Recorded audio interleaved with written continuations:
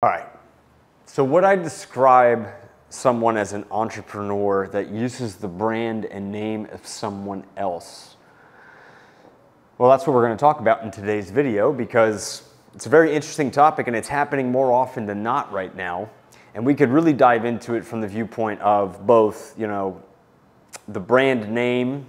We could dive into it from ideas, operations, all of that stuff if we really wanted to. So with that, I'm gonna get started. Please like, comment, subscribe, and share, and we'll talk about the topic because it's interesting.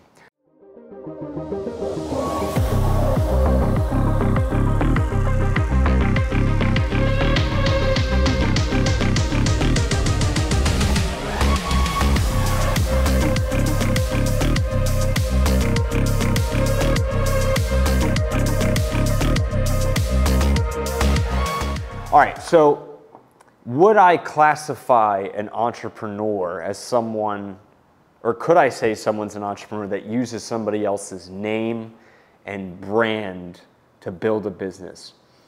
The instant reaction I have to that is no, because it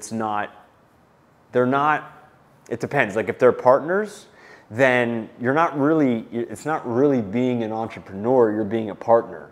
You're kind of like a co-business owner.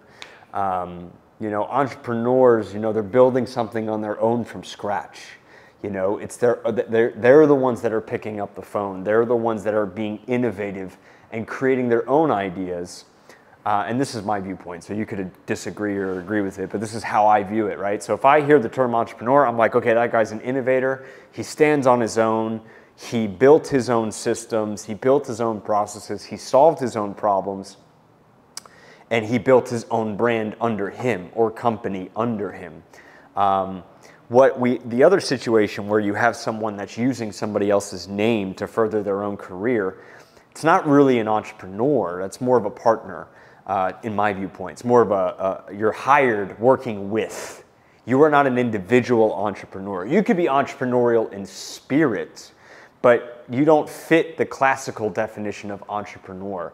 You're using somebody else's entrepreneur creation, somebody else's brand to really further your own. And when that happens, your identity is no longer your own at that point. You become an extension of the original entrepreneur or original business that was built. You're no longer your own thing. So you have an entrepreneur that's his own thing, like this cup of espresso, and then you have an entrepreneur-minded person that's riding on top of somebody else's deal, and now that's an assimilation. So I don't see that. I can't say that that's an entrepreneur if they're using somebody else's brand. Now, could you be an entrepreneur who took somebody else's business model, somebody else's style, and kind of made it your own? For sure, that's an entrepreneur. You're improving on something. I think the key component is innovation. The key component is driving innovation on one's own determinism, not using somebody else's determinism to build something. Like where I was working before, I was entrepreneurial in spirit. I wasn't a partner, I was an employee, but I built my own brand. But it was more like I was underneath the wing of somebody else's brand, and all I was an extension of that brand's mission, purpose, and deal. That entrepreneur's extension. I wasn't my own thing. Like now, my own company is my own baby. I built it from scratch. I make the phone calls. I run the organization. We do production, and it's mine. Like that's an entrepreneur. I've even transitioned into business owner at this point. Like I'm no longer an entrepreneur. I still have the entrepreneurial spirit. I'm still creating new things and building things to improve upon the way the business is. But by definition, I'm innovating on an industry. And that's an entrepreneur. So I don't use anybody else's brand to further my own. I am the brand and I build the brand. So yeah, interesting topic. Hope you guys like it. Like, comment, subscribe, and share, and I'll see you in the next video.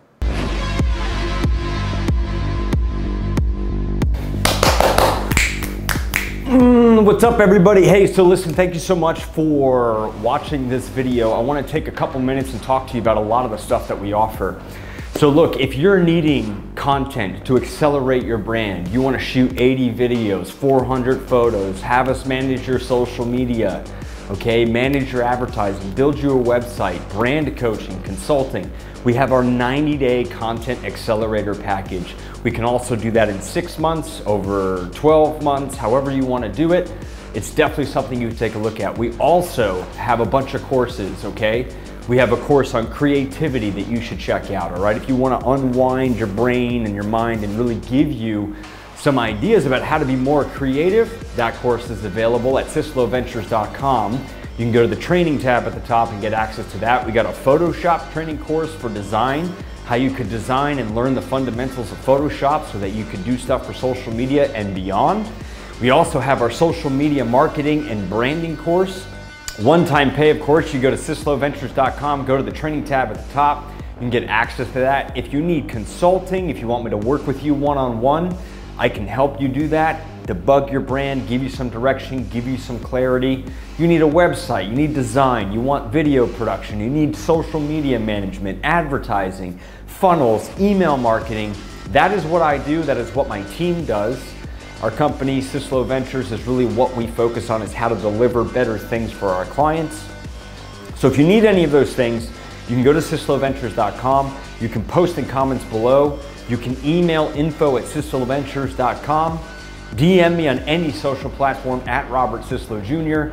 and I'll be there to help you, all right? Subscribe and like if you haven't done already, and thanks so much for watching. Me and my team are here to help you in any way we can. We look forward to talking to you soon.